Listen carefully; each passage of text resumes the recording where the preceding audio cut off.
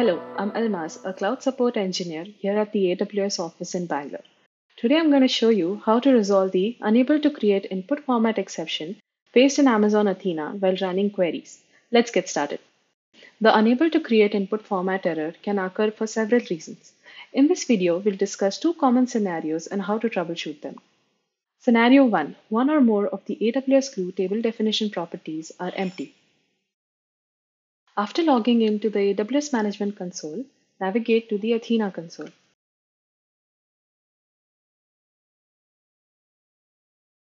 Here's the example data that I have in Amazon Simple Storage Service. I created a table by running the AWS Glue CLI command. I'll run a basic TML query against my table that was created.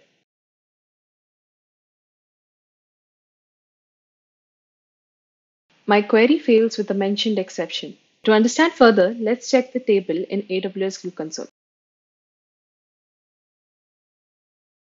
Now go to the Tables tab. Search for the table. Open the table. Choose Edit Table.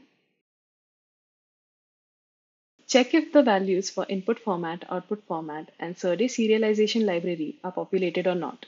Be mindful that the Serde that you specify defines the table schema. The Serde can override the DDL configuration that you specify in Athena when you create your table. In my table, the input format is empty. I missed this field while creating table from CLI command. In input format, add the relevant value based on the file format of the table. Save the settings by choosing Apply. Let's go back to the Athena console and run the DML query again.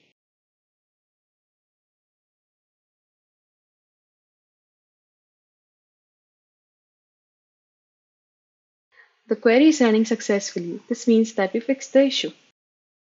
Scenario 2. Athena doesn't support the data format for files in S3. After logging into the AWS Management Console, navigate to the Athena console. Here's the example data that I have in Amazon S3. I created table by running AWS Glue crawler against the path.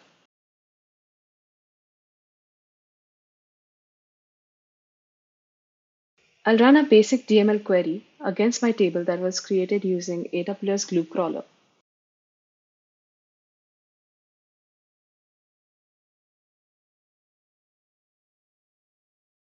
My query fails with an exception.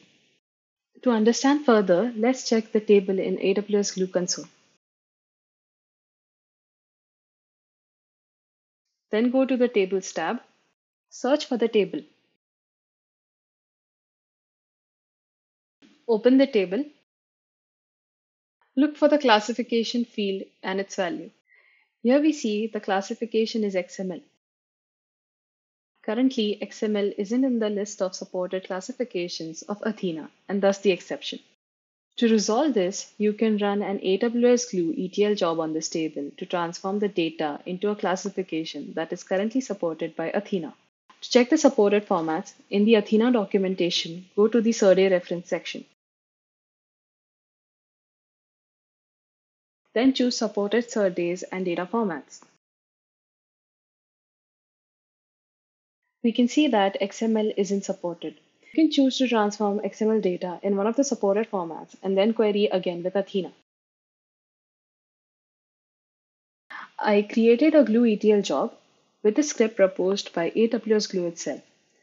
With the source as the XML table, create new table at the data target option selected and provided an S3 path for the data target.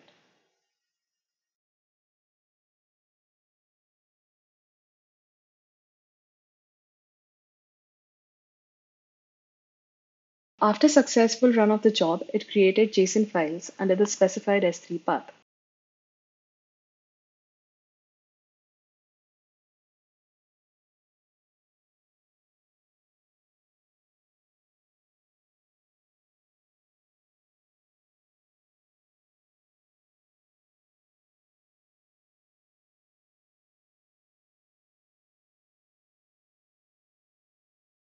I then ran another AWS Glue crawler against this path containing the transform JSON files.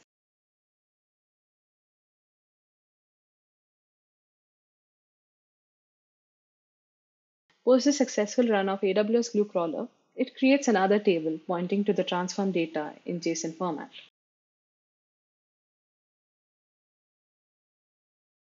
Let's query this table in Athena.